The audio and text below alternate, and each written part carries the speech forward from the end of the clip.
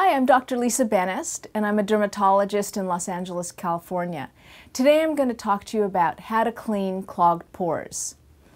Clogged pores form for various reasons. They could be related to diet, causing more inflammation in the body and the cells.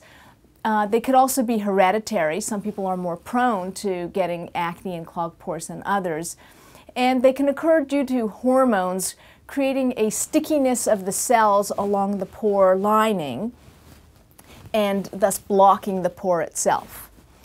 So there's various ways that you can clean clogged pores. The first way is to use a cleanser that has salicylic acid or glycolic acid, and this helps lift off some of the superficial cells that may be blocking the pores. Other ways that we can use would be doing extractions in the doctor's office. We use a tool where we actually press right around the clogged pore and the blockage comes right out. Another method that we use would be facials. So one can get facials every month or so, and the person will use steam and extractions and help the pores stay clean. Finally, one can clean up your diet and introduce more organic vegetables and fruits as well as lean proteins and cut out most of the refined packaged processed foods, the carbohydrates, the sugars such as the sodas, even diet sodas and sports drinks and fruit juices.